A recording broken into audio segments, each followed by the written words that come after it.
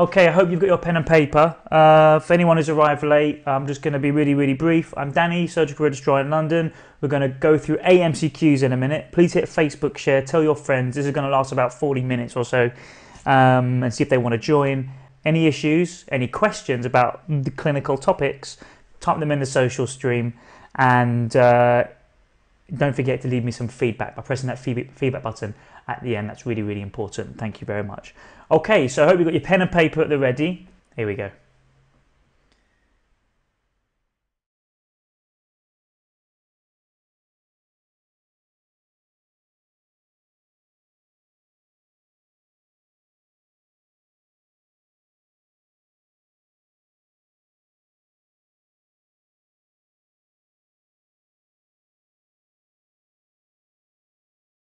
Okay, so that was your question. 56-year-old man with sudden onset epigastric pain radiating to the scapulae. So that could be the shoulder, that's the shoulder blades, or am I referring to epigastric pain radiating to the back? And what's the least likely diagnosis? So let's think about what the differential diagnoses are for epigastric pain. Now, to do this, you need to think what organs are in the epigastrium. So let's draw a little picture of an abdomen over here. There we go. And let's think of some organs. This is how you need to think what is causing this gentleman's abdominal pain. So firstly, we'll draw a little bit of liver, because the liver goes across into the epigastrium at times. So what things can affect the liver? Inflammation of any kind, hepatitis, although that will generally give you a right upper quadrant pain. Stomach. So here's your stomach, and a bit of the duodenum as well. All right, that lives in the epigastrium. So gastritis / duodenitis, and what we're alluding to is essentially peptic ulcer disease as well. Now, the ulcer may be just present, or it may have perforated, and that depends very much on the history, and we're going to talk about the details of this history in a minute. Let's do green for pancreas in the epigastrium. There we go, bit of pancreas. So pancreatitis can cause epigastric pain. And don't forget the vascular causes. There's a big aorta there. And what can go wrong with the aorta? It can dissect, and an aneurysm can leak. And of course, let's not forget the beloved gallbladder. Now that can cause epigastric pain. There it goes, leading into the second part of the duodenum, the common bile duct. Now that can be inflamed, cholecystitis, biliary colic, etc., and also the biliary tree, cholangitis. So there's lots and lots of different causes of the epigastric pain, and that's how you need to think. That's how you need to think through it. Let's look at the causes. Let's look at the history in a bit more detail. All right, this is pain that's radiating to the back.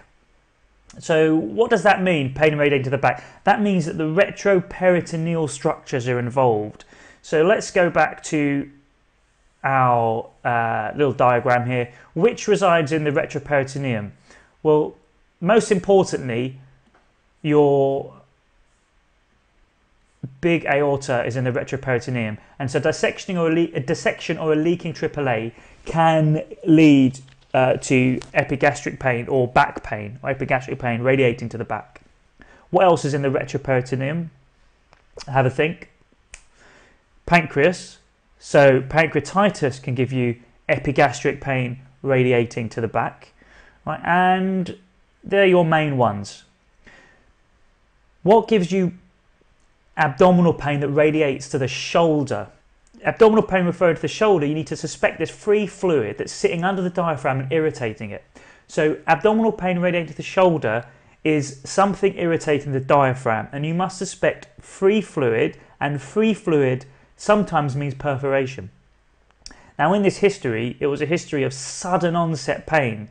So he's paying attention to these little details in the history. When you're a house officer and you're really rushed, will really sometimes clinch the diagnosis and make sure you don't miss something important. So this is a sudden onset. Think, could this be a perforation? And it's radiating potentially to the shoulders, which also fits with a bit of free fluid. Well, it's not about getting the correct diagnosis. This question is about listing and thinking of the important differentials. So if we go back to, there we go. If we go back to our question, aortic dissection we've mentioned, and leaking AAA, yes, that's a possible diagnosis. Perforated peptic ulcer, as we've mentioned, that's a possible diagnosis. In actual fact, I saw exactly this story and it was a perforated peptic ulcer, which is where I got this question from. Acute diverticulitis, how does that present? That presents with typically left iliac fossa pain, okay? Left iliac fossa pain, acute diverticulitis, because the majority of patients with diverticular disease, it affects the sigmoid colon. Yeah, so diverticulitis, that usually affects the sigmoid colon and gives you pain in the left iliac fossa. And diverticular disease, you get these outpouchings in the large bowel, and this is what gets inflamed. Okay, we won't dwell too much into the detail of that. So acute diverticulitis is the least likely diagnosis. Question number 2.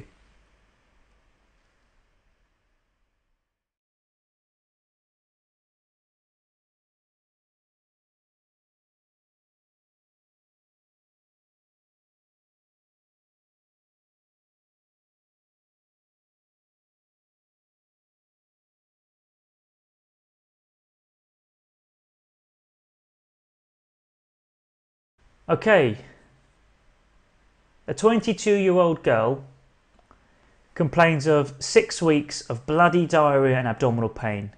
Now the first thing that springs to mind is inflammatory bowel disease, but of course there are other causes. There are infectious causes, for example. Anyway, colonic biopsies show non-caseating granuloma formation. What the hell is that? What is the likely diagnosis? Now this is a surgical revision session, and this sounds very much like a histology question, which is quite medical. But when you go to your multidisciplinary team meetings, knowing the key histological features of these 4 conditions are really key to understanding what's going on around you in an MDT. Let's talk about granulomas. What is a granuloma? A granuloma is a ball of macrophages, okay? And I'm going to show you some pictures. Now, when the macrophages coalesce and the nuclei all enter the same kind of cell, they form Langhans giant cells. Okay. Now, granulomas can be infectious, non-infectious. What does caseating mean? Caseating, it comes from the word that sounds like caseating, caseous, which is like cheese-like, and that's the kind of necrosis you get in the middle of these, in the very middle of these granulomas. Now they tend to be present with infectious causes, so TB forms caseating granulomas, okay, and a few other diseases, and non-infectious causes are things like Crohn's disease. So they form non-caseating granulomas. So things like Crohn's disease. Ulcerative colitis doesn't form granulomas. You get crypt architecture, distortion of crypt architecture, and all the glands in the large bowel, they get very distorted, and you get little abscesses and lots of white cells, and it's all a big mess. Okay, so you don't get granulomas in ulcerative colitis. So here we go. This is a picture just for fun, really. The key things are crypt distortion and crypt abscesses. That's what you're going to see in the report for a UC histology report, for UC biopsy. Crohn's disease, non-caseating granulomas. So what you've got here is the granuloma, okay, big ball of macrophages. And microscopic colitis, now this is a vague colitis, that you don't get any problem with the architecture of the colon, but you get lots and lots of white cells. And tuberculosis, you get caseating granulomas. So going back to the question, what forms non-caseating granulomas? The answer is Crohn's disease. Okay, question number 3.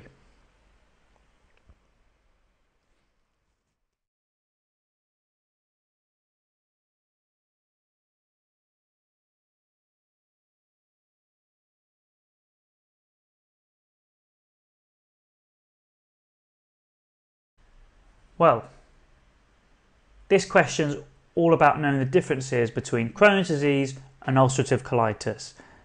So let's start by drawing a picture.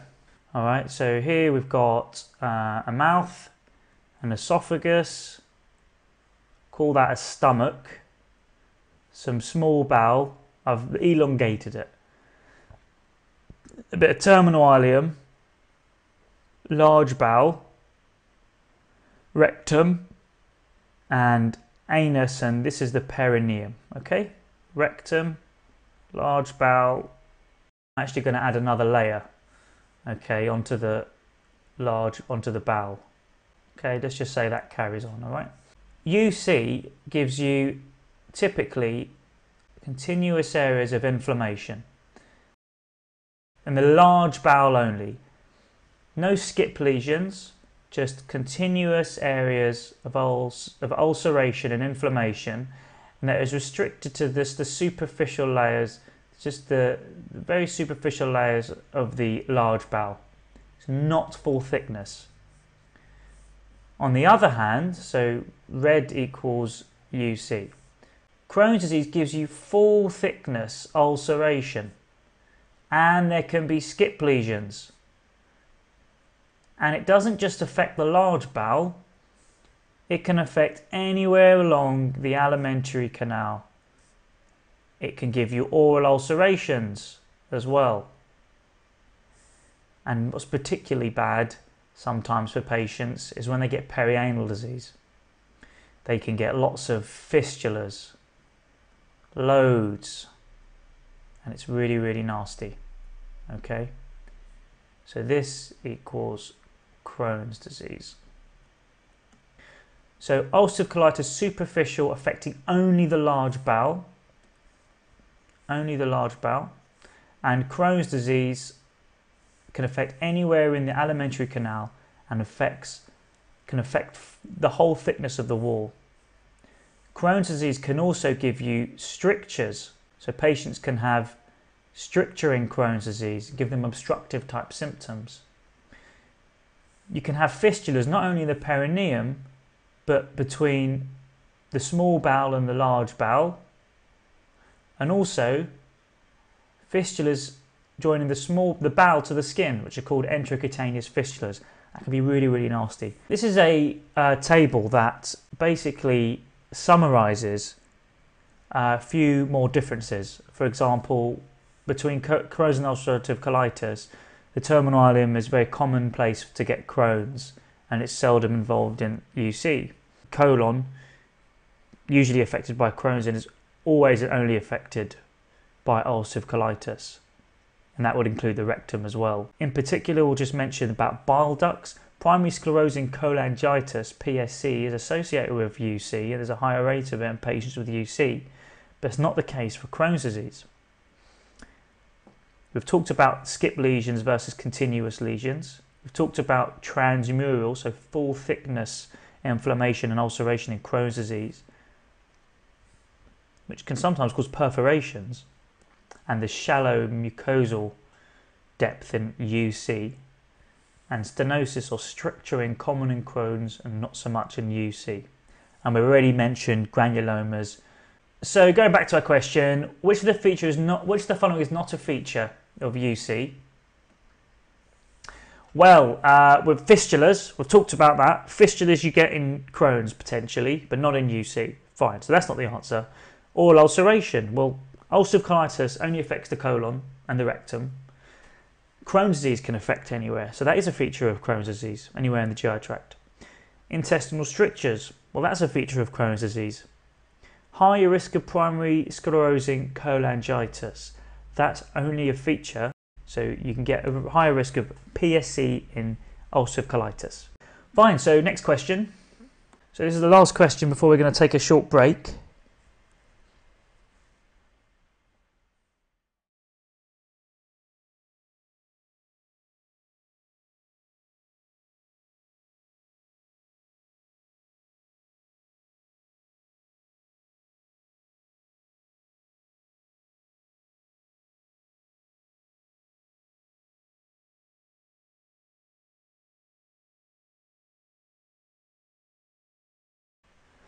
Okay, so you're helping out in an outpatient clinic because you're a very good junior and you want to help everyone out all the time. 72-year-old gentleman complains of intermittent fresh PR bleeding for 6 weeks. So fresh bleeding means bright red. Okay, examination is unremarkable. What tests are we going to do?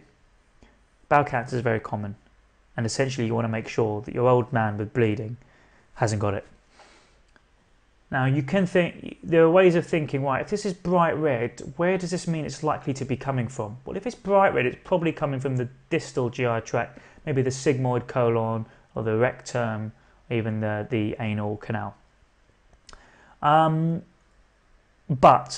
that's not, 100% guarantee, and you've got an old gentleman, you need to make sure that you've looked at the entire length of the colon, and the most sensitive way of doing this would be a colonoscopy. Now there are some instances where you think, well, colonoscopy, that's going to involve giving bowel prep, which can be really, really strong and unpleasant for some patients. Now the elderly are particularly susceptible to becoming dehydrated, and if they get dehydrated from taking the bowel prep, which can give them severe diarrhea and losing electrolytes and fluids, then they can get a bit of postural hypotension, they live on their own or something, and they get out of bed, they fall over, they break their hip, and now they've got a real problem. Okay, so think about whether someone is suitable for an investigation that the textbooks say they should have. So in a fit 72-year-old gentleman, you could do a colonoscopy. Alternatives are CTing them with fecal tagging. It's also known as, it's like a CT pneumocolon or CT colonography, where they ingest something and it makes the feces white so that the radiologist can distinguish the feces from the bowel wall, and they can determine with a good degree of sensitivity if there are any masses or tumours. CT colonography won't find you tiny polyps, but in an elderly person who's frail, you want to make sure they haven't got a big cancer. It's pretty good. So I've written, one of the answers here was CT abdomen pelvis. Now, this doesn't mention anything about fecal tagging or colonography, so that's why it's not the right answer. Anorectal examination under anaesthesia may become relevant if you suspect that there's a cause. For example, if you feel a polyp or if there's a fissure, or anorectal examination under anaesthesia may become relevant, but it's not here. And flexible sigmoidoscopy we've mentioned, but really we want to view the entire colon, and that's why colonoscopy would be better. So in summary, old-ish patient with PR bleeding, you need to do some kind of imaging of the colon, because bowel cancer is common. Of course, there are lots of other causes of PR bleeding. All right, so what I think we'll do is take a 5-minute break. I'll see you back here in 5 minutes. Welcome back for the second half.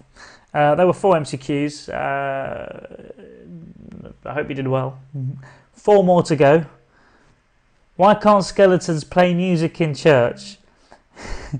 Because they've got no organs. I think surgeon-to-be should own up and actually tell us what your name is, so we can give you the, rightful applause that you deserve. Such a fantastic joke. Okay, so let's crack on. Any more jokes? They are welcome. Next question. Question number 5, which you can't see yet. Here it is.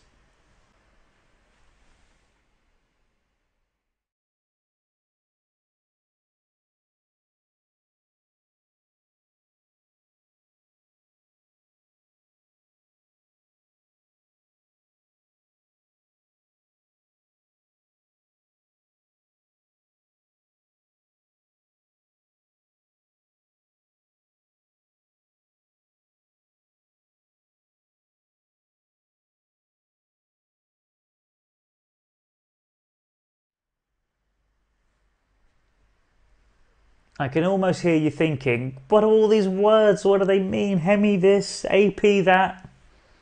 Took me years to figure out what the difference was. Well, I'm going to tell you what the difference is. So, this gentleman is found to have a stenosing, impalpable rectal tumour. Why am I telling you if it's impalpable? You're going to find out. You're going to find out. And he is having an elective procedure to remove it. What is the operation? Right, here we need to talk about the different colonic resections so that you understand what is going on in the ward round when somebody tells you, oh, this gentleman had an AP resection or whatever it is. So you understand the anatomy of what's going on. You can follow a patient's care. So let's start by drawing the large bowel. This is the appendix, cecum. Okay, splenic flexure, transverse colon, hepatic flexure, descending colon, and now the sigmoid. And then the rectum. This is the perineum, we'll draw in the anus, anal canal, rectum, okay. There we go. And a bit of terminal ileum there, all right? And now we need to draw the blood supply. Now the midgut is supplied by the superior mesenteric artery all the way up to the junction between the proximal 2/3 and the distal 1/3 of the transverse colon. So around about here, okay. So the SMA will give off some right colic branches and ileocolics and middle colics, etc. Okay. So this is the terminal ileum, the right colon, and the transverse colon. And then we have the inferior mesenteric artery, which supplies the hindgut, and that will supply the left colon, also the distal transverse and splenic flexure, and the sigmoid colon, and also will send some superior rectal branches too. And the important thing to note is that there's a marginal artery that helps to distribute some of the blood around the large bowel, so that if we make a resection at any one point, we may be able to rely on the marginal artery, though we must be careful. Another principle to remember is about the lymphatic drainage of the large bowel, because this is often a route for metastatic dissemination of a large bowel tumour. Alright, so it goes along the vascular supply towards the origin of the vascular supply, like that. So when we do a large bowel section, we do what we call a high tie. So we're tying off high so that we can take as many lymph nodes as we can to reduce the chances of leaving any lymph nodes in the patient positive for malignancy. So what types of resections do we have? Well, we can do right hemicolectomies, which is simply removing the right colon with the blood supply in mind. We can do extended right hemicolectomies where we take some of the transverse colon as well. Now that may be to do with the position of the tumour or because of blood supply issues. And left hemicolectomies. And we can also do sigmoid colectomies.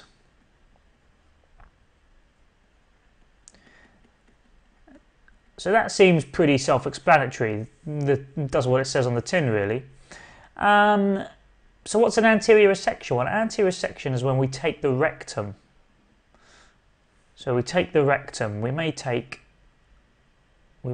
all of the IMA as well, and have the marginal branch supply what we leave of the splenic flexure and left colon. But we need to be careful though, because of the blood supply. So that's an anterior resection.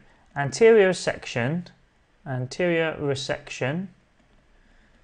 means an operation to remove the rectum because of a rectal tumour.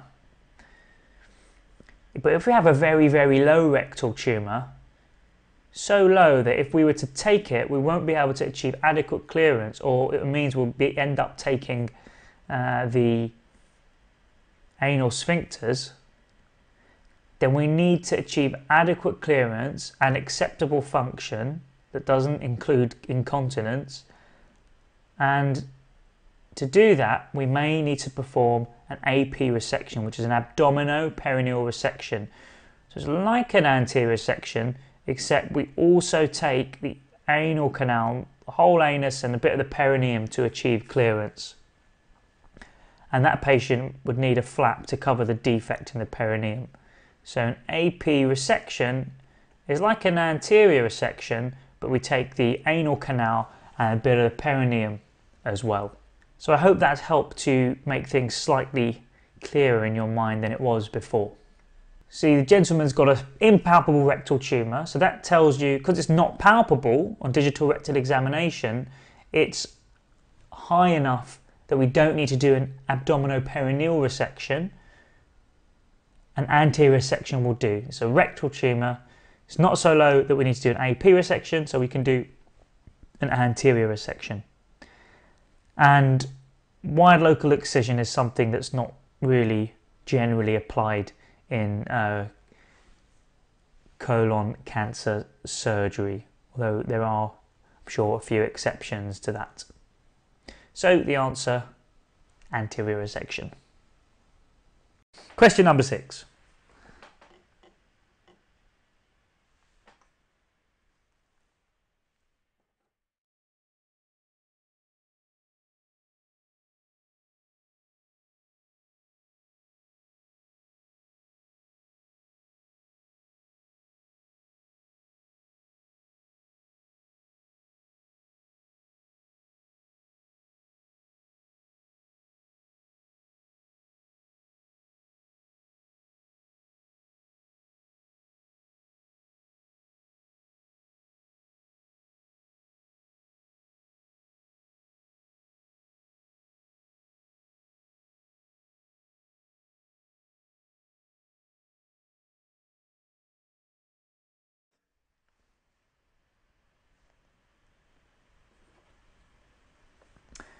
Okay, question number 6. 24 hours following surgeries, abdomen, the guy who's just had the anterior resections, abdominal surgery, playing around with the giblets, becomes distended and he vomits. What's the most likely diagnosis? Now, what I've actually listed are 4 real genuine post-operative complications that can occur. Some of them not necessarily to do directly with the physical surgery, but things that can happen in a hospital after an operation. So let's go through them sequentially.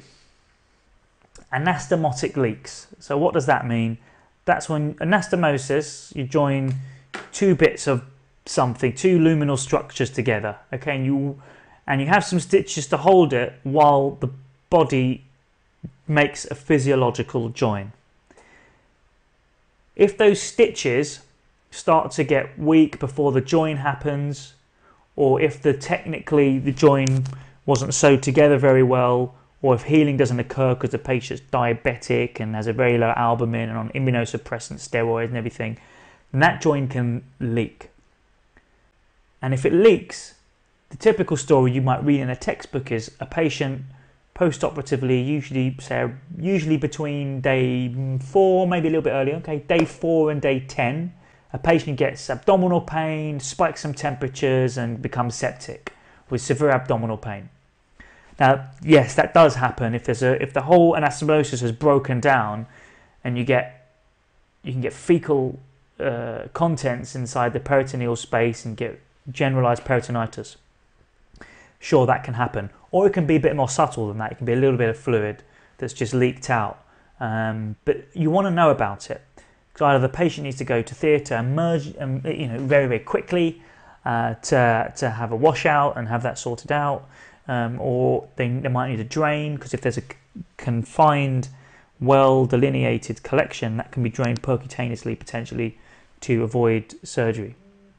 Is it the most likely thing to go wrong? It's not, because it's only 24 hours following surgery. That's really quite unusual. If the anastomosis has leaked at 24 hours, it's probably because they forgot to join it up. But no, that doesn't really happen. So anastomotic leak at 24 hours is too early, okay? Paralytic ileus. Now, I like that better. Basically, anytime someone has bowel surgery, you just have to expect a degree of ileus. What is ileus? Well, this is how I explain it to the patients. I say, after your operation, what tends to happen is your bowel goes to sleep a bit. Instead of propelling food in one direction, it just does nothing.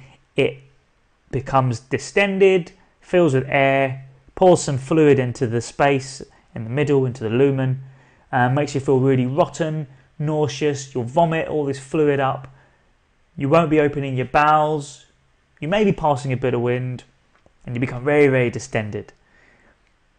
Now, what causes that? Just surgery and having your bowels handled is enough to do that.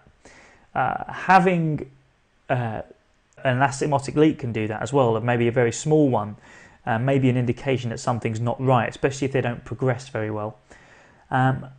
Electrolyte deficiencies can do it or contribute to it as well.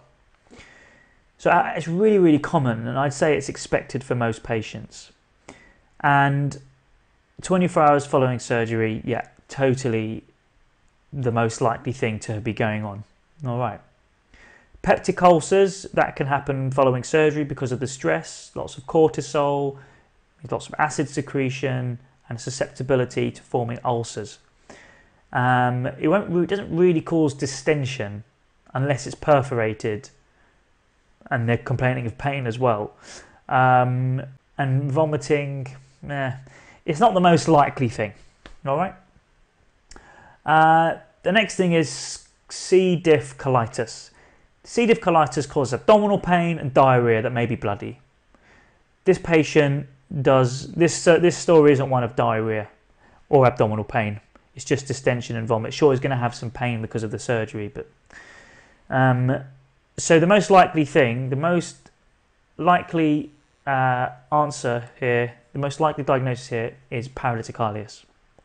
I just want to mention about anastomotic leak again. It's not just about the textbook presentations of anastomotic leak, of abdominal pain and sepsis. They can be really quite subtle. A patient might develop an ileus, and then it may not go away, and you have to think, well, why has this patient got an ileus that has gone on for quite a few days? Is there something inside that's causing it? So you may want to scan the patient and look for a leak. Perhaps the patient just has got a little bit of pain. Not only terrible pain, but they've got a little bit of pain. And you might be thinking, well, actually, their pain it got better, and now it's suddenly got a bit worse. I wonder why. Or maybe the respiratory rate has gone up a little bit. The signs and symptoms of an anastomotic leak can be really subtle. And as a junior, I couldn't understand why my seniors, the registrars, would see a patient just get a scan for everybody. It's because of that reason. An anastomotic leak can be catastrophic, potentially. And you don't want to miss it. And the signs and symptoms can be very subtle. So you always got to think about it. Question number 7. Penultimate question.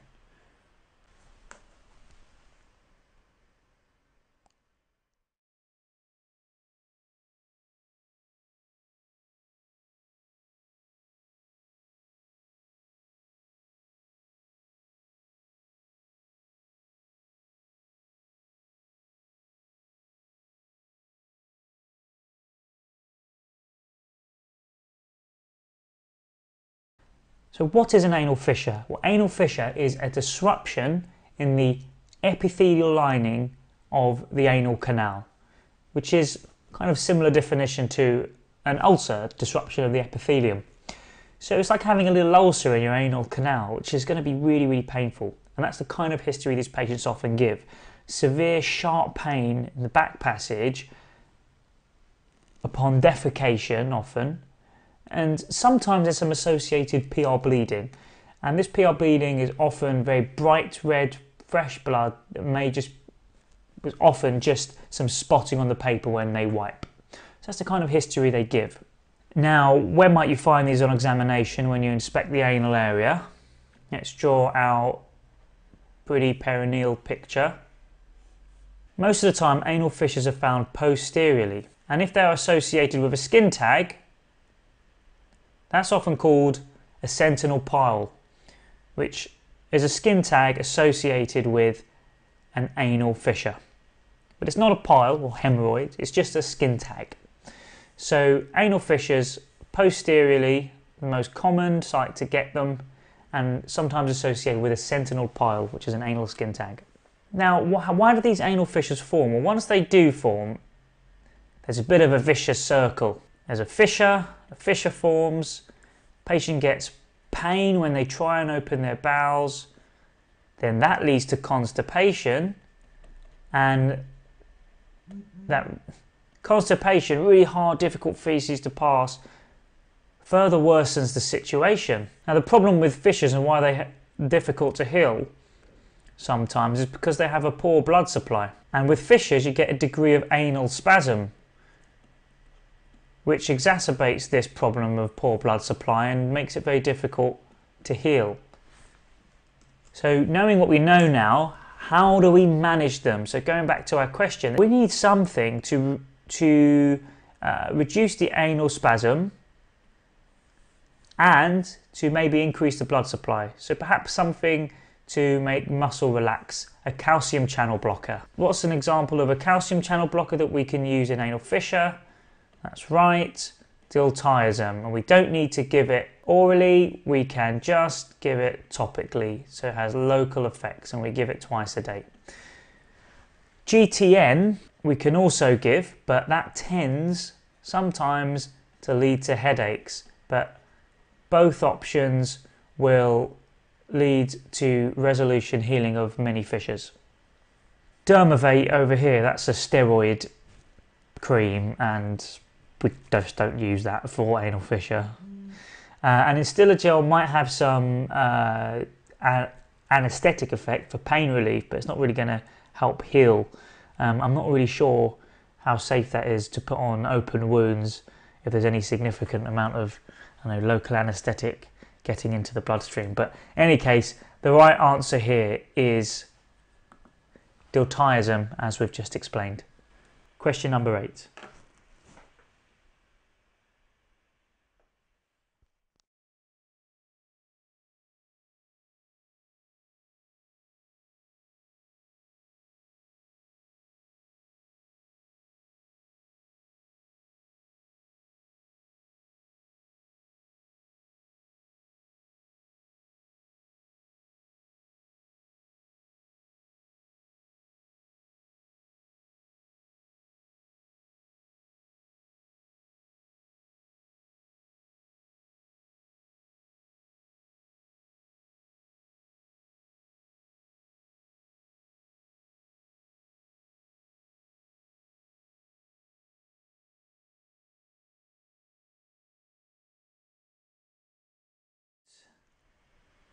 Regarding fistula in ano, Goodsall rule states, let's explain what Goodsall's rule is. This is the anal canal, and this is the ischial tuberosity. And the line between these divides the perineum into anterior and posterior. Right, now when it comes to fistula in ano or perianal fistula, this is a fistula's tract that connects the anal canal to the outside world, the skin of the perineum. So Goodsall's rules state that an external opening anterior to this transanal line tends to have a direct track to the anal canal. Goodsall's rule also states that external openings posterior to the transanal line tend to have a curved course to then have an internal opening in the posterior midline. I just wanted to draw a cat.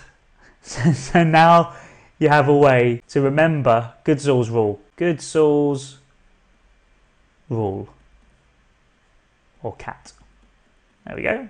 So anterior openings, direct track tends to happen. Okay, so it's a rule. Posterior to the transanal line tends to have a curved track to the posterior midline. What else can I teach you? Important things can I teach you about perianal fistulas? Or you need to have an understanding about where they can go. So let's draw an anal canal. This is internal sphincter, external sphincter,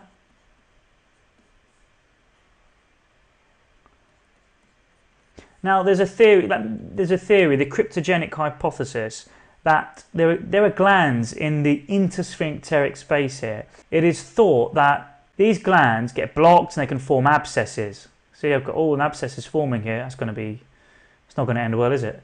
Well, now there's an abscess. The pus wants to escape somehow, so it can escape into the anal canal. It can also escape into the perineum. So then we can get different types of fistulas. We can get intersphincteric fistula, we can get transsphincteric fistula, suprasphincteric fistula. Now if we draw the levator, don't remember your anatomy, there's a levator ani, we can even have